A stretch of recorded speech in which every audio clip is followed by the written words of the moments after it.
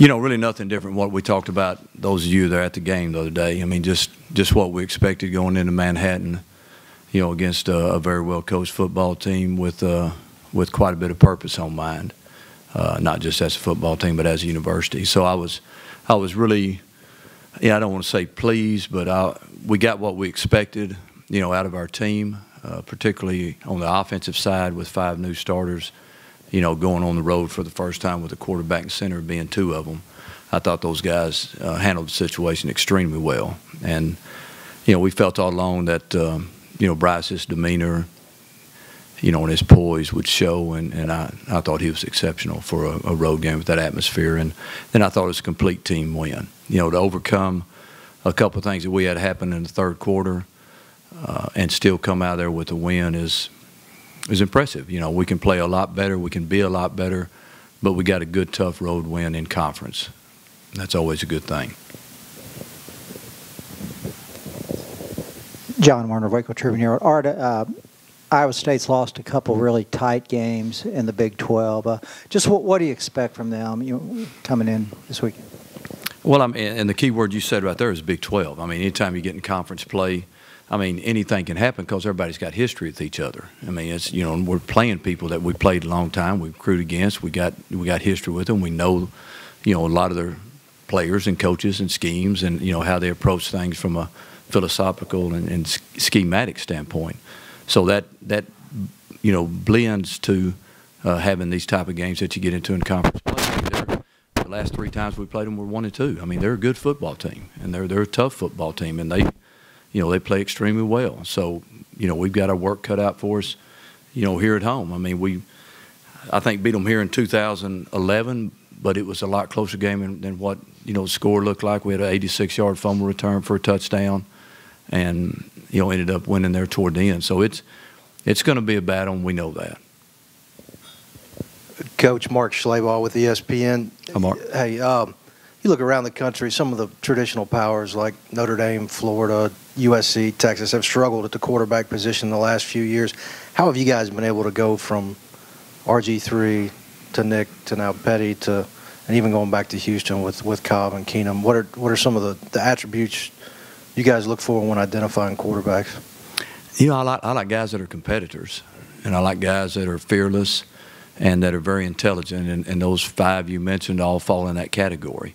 And then I also like guys that are mature. You know, the thing that's impressed me about Briles is that, you know, he's waited his turn, and he's done it the right way by improving while he's not playing, you know, mentally and physically, getting his body right, getting his mind right, and then when his time came, he was ready. So I think that's critical in his development, and every one of those guys' stories are different.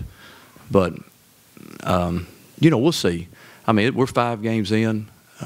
You know, after 10 games, then I think we'll be able to tell, you know, exactly, you know, where we're at and how we're going to be. I mean, we're still, in my opinion, just starting to learn about our football team because it's still early. It's early for us.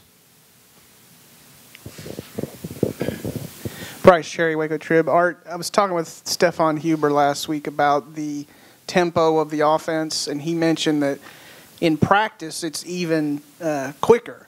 That, you know, sometimes in the game they have to actually wait on the ref to spot the ball and that kind of thing. Just how imperative is it for you to maybe replicate or even amp up tempo in practice so that, you know, you have that mindset when you go into a game? I mean, Bryce, it's just how we practice. You know, it's what we do, and it's what we've always done. So when we get in the game, it is slower, you know, because it should be slower. I mean, we want our games to be like practice. I mean, that's the way we want it to feel. You know, we want to see what we've seen. We want to, you know, react like we've reacted. We want to make plays like we should make plays, you know. So, yeah, I mean, when we get in the game, there's some hesitancy, you know, from the, you know, the presentation standpoint, because you are having to wait on change in an official. We're in practice, you know, we're rolling. I mean, we got the best managers in America, quite honestly. Those guys are unbelievable, setting the ball and getting out of the way and just going. So it's good. And the thing that we did through the first 4 or 5 weeks is we practiced for a game, you know, and that's why I'm saying we're still in the infant stages of our season, because that was the first complete game we played. But we've been practicing, for those scenarios because we haven't been able to do them up to this point. Now, it's all changed now, but we were ready when the time came. Coach John Morris, Baylor Radio. Along those lines, have you noted, or what have you noticed, I guess, through the first 2 league games about the 8th official and that process? I mean, it's got pros and cons. I think it has helped speed up the game, which is what we wanted. That was why I voted yes on it. I think it's a lot cleaner, a lot smoother. I think it's a lot smarter from an official standpoint. I mean, those guys, their eyes are better. They can see more. They're not in the way. The chances of them getting hurt are diminished because it's dangerous in there when teams are tempoing and there's a bunch of big bodies moving around. Those men are having to get out of the way. So I think from that standpoint, it's been good. It has increased some calls. I mean, that's evident, because you got another set of eyes back there that's watching, in the interior, where normally you just have the referee here and you got an umpire here. I mean, now you got another guy here. So they're all watching, what's going on, and it's increased from a penalty standpoint, which, that's the way it is. But the trade-off is good. I think it's smart, and I think it's safe for the officials. Cherry Hill, Baylor Bear Insider. You've always spread the ball around, but you usually have that one go-to guy. Seems like this year you've had 2 guys that have really stepped up. Did that surprise you at all, though, that obviously Tevin being one of them, but Antoine being the second guy? I mean, Jerry, I mean, we'd like to think we have, more than 2 go-to guys, quite honestly. I think everybody on our team has a role. I mean, Cyril's a go-to guy to me, and Spencer Durango. I mean, those are go-to guys in critical situations. If you don't believe it, look at our first 4th down in the game the other day. I mean, there's a reason that Bryce ran the sneak behind 68. He's a go-to guy. So everybody's got a role that they play, and these guys all have to find a way to contribute. I mean, Glasgow's role the other day was to help us grind out and win the football game at the end, along with our old line, and he did it. So I think it's all situational, and it's just what their role is asked to be. Lee Small, News Channel 25. Coach, I wanted to ask you about Lake's maturity level from since he got to this program to now.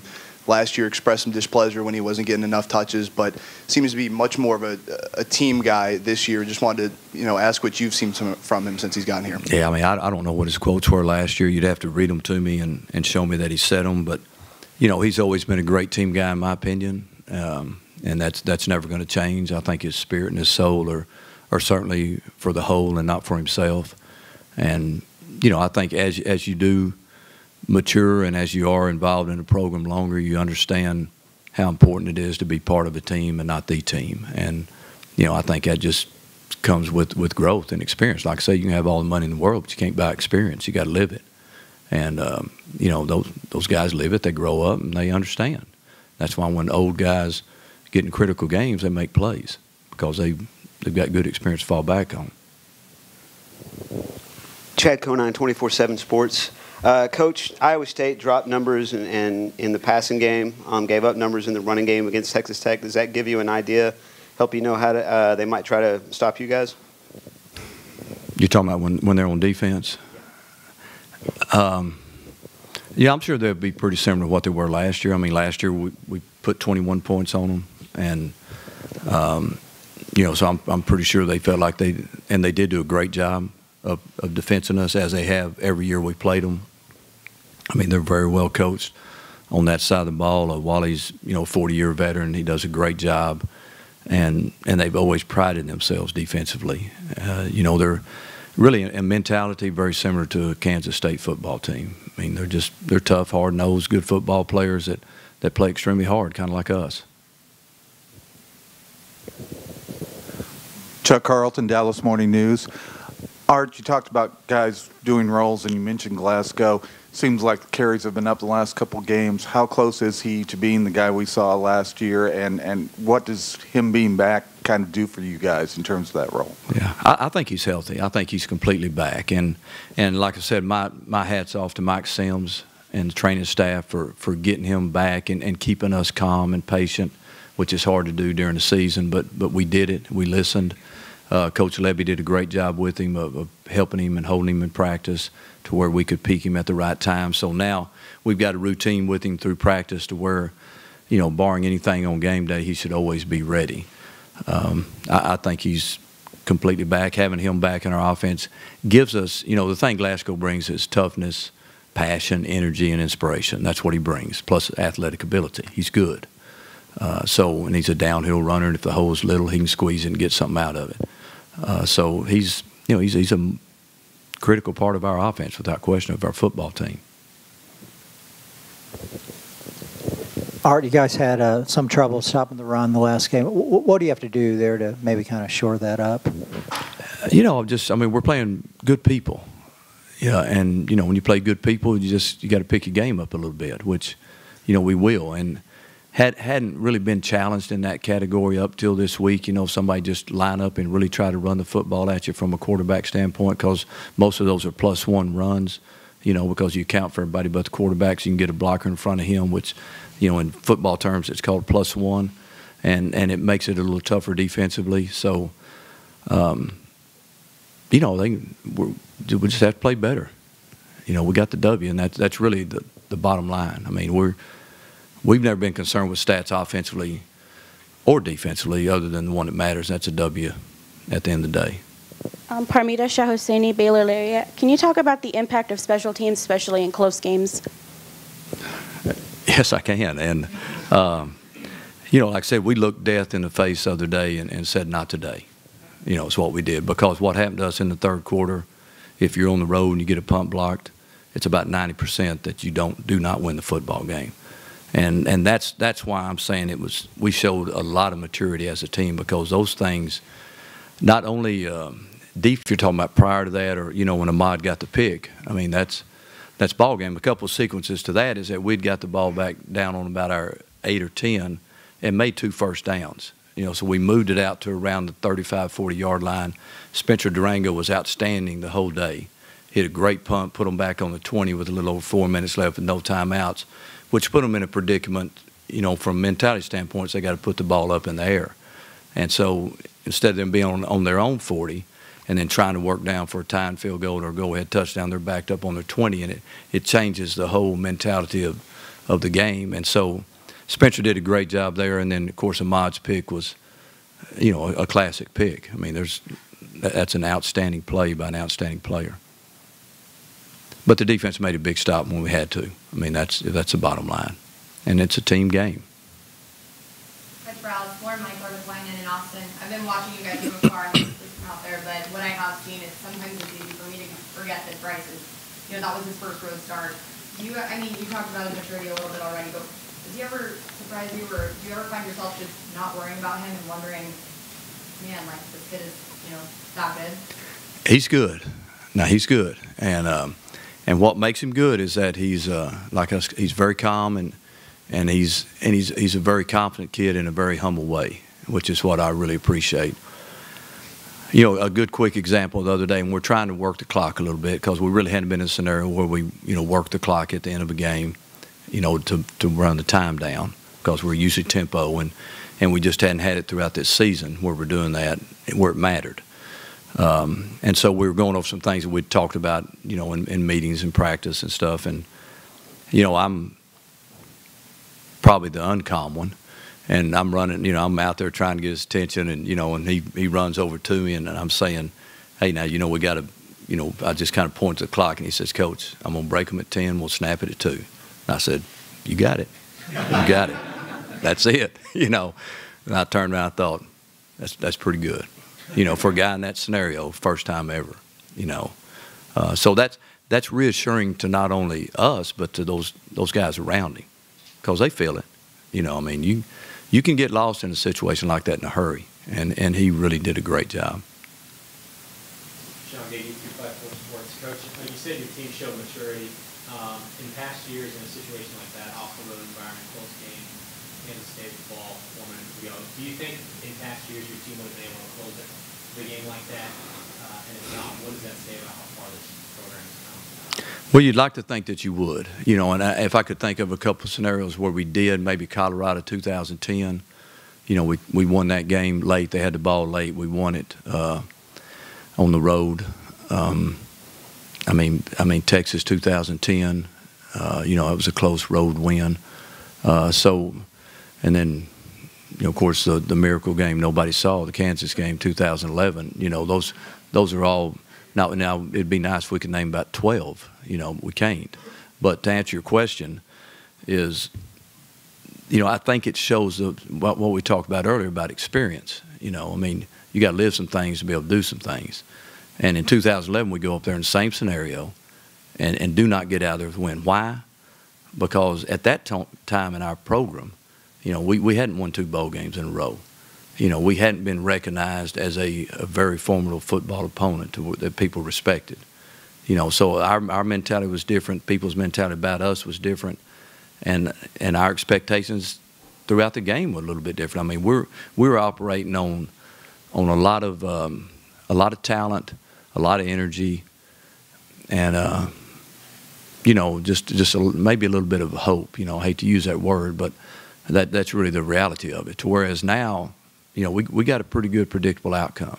I mean, we've been in a lot of scenarios and won a lot of tough football games since that Kansas State game in 2011.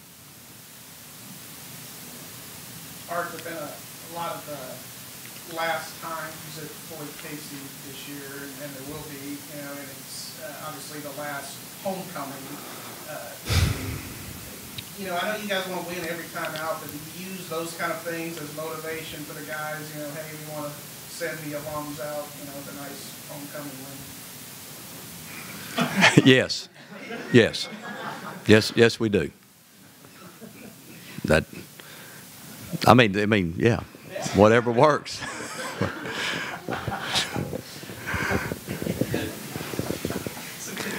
No, Coach, you mentioned we're playing hard for 60 minutes to win. I can promise you that. You mentioned your conversation with Briles near the end of the game on Saturday, and that was a series where you ran it with Glasgow, I don't know, 4, 5, 6 straight times. Mm-hmm. You get first downs and then break loose. From a coaching standpoint, is that almost, was it as or maybe more satisfying than a 93-yard touchdown pass? Yeah, I mean, without question. I mean, because of the predicament. I mean, it was a predictable situation. I mean, they knew what we were going to do. We knew what we were going to do, and we were able to do it. So, I mean, to me, that falls on our offensive line. It falls on our strength conditioning program, and it falls on the mentality of our football team and a guy that's tough like Glasgow, you know, carrying the rock. I mean, that's all there is to it. So what is impressive is that we do have the ability to go 93 yards in one play, but we can also line up and be physical when we need to be physical. And so that's a good thing. Coach, what's the value of a Clay Fuller, an older guy that seems like he does a lot of good things for you? I mean, just that, maturity. And Clay's a great athlete. You know, we have 3 or 4 guys that, I mean, we're, you know, talking earlier about, you know, having a couple go-to guys, something like that. I mean, like I said, we've got a bunch of guys that can really make plays. And just when that situation, you know, comes for them, they'll be able to do it. And he's very talented, and, you know, his day's out there somewhere. You know, it's going to happen sometime for him and about 2 or 3 others that, you know, just hadn't happened yet. Art, what do you see from Sam Richardson, their quarterback, and just, you know, what kind of threat is he? You know, he's dual quarterback. You know, he's a good player. You know, he didn't play against us last year. You know, Jance came in there and had a great game. Then Richardson finished up the rest of the year and has been the guy this year. And he's, you know, they got a couple good running backs. The kid from, you know, Dallas Skyline, White, is a really good player. They got a couple really good receivers, you know, a couple fast guys and a big guy that's pretty good, or it's good. So, I mean, they're a well-balanced football team, without question. They do a great job recruiting. They recruit Florida hard. You know, they recruit Texas hard. They got some talent on the football team without any doubt.